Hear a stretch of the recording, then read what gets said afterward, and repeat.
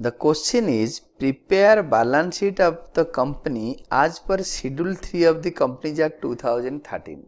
Hence answer 25. Balance sheet as at dash dash, the date is not there. The name of the company is balance sheet of as per schedule 6 part 1 of the Companies Act 2013. The date is not given.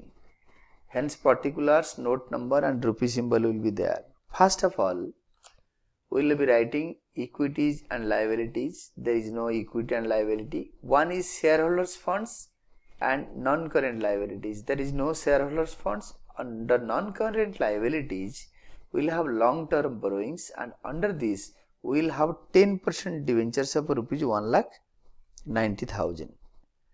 And then we have current liabilities. Under current liabilities, we will have short-term provisions, and under this we will have provision for tax rupees 6,000. And totaling of balance sheet is not required because share capital is not given. Next one is assets.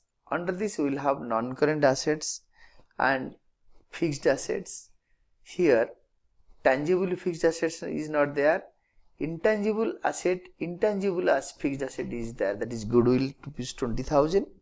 Then next one is stock in trade, inventories. To write down that, we have to write down current assets, under this inventories, that is stock in trade or inventories rupees 40,000 is there, and the total of the balance sheet is not required.